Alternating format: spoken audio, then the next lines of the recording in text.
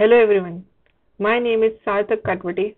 I am second year mechanical engineering student from JSPM's Jaywantrao Sawant College of Engineering. Today we'll learn about thermodynamics topic heat engine numericals using Python. So let's begin with our first numerical.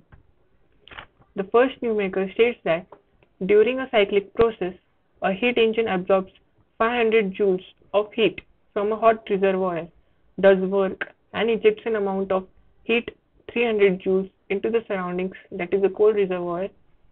Therefore, calculate the efficiency of the heat engine. So, the formula for efficiency of heat engine is 1 minus QL divided by QH, where QL is the amount of heat rejected by the heat engine to the surroundings, that is cold reservoir, and QH is the amount of heat absorbed by the heat engine from hot reservoir. After calculating, we get the value of efficiency as 40%, which implies that this heat engine converts 40% of heat input into work. Now let's try to solve the same numerical using Python code. Here, QH and QL are variables in which we'll store the values after taking input from user. Here, we are using int function to take integer value only and then input function to take input from user.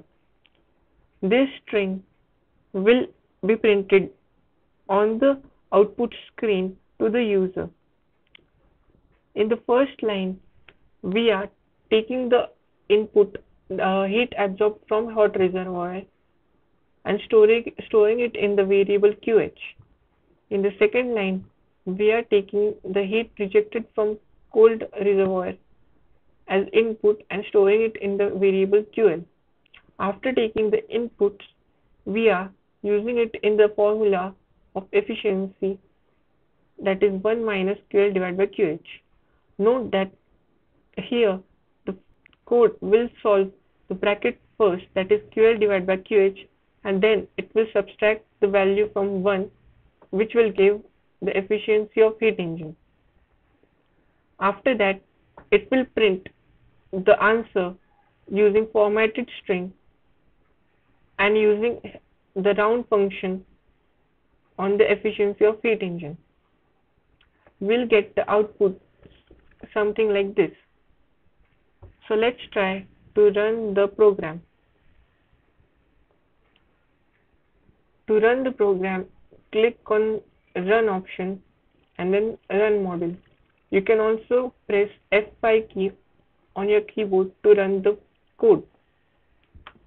Now the heat absorbed from hot reservoir is 500 joules and heat rejected from cold reservoir is 300 joules. Therefore, the efficiency of heat engine is 40%. Thank you.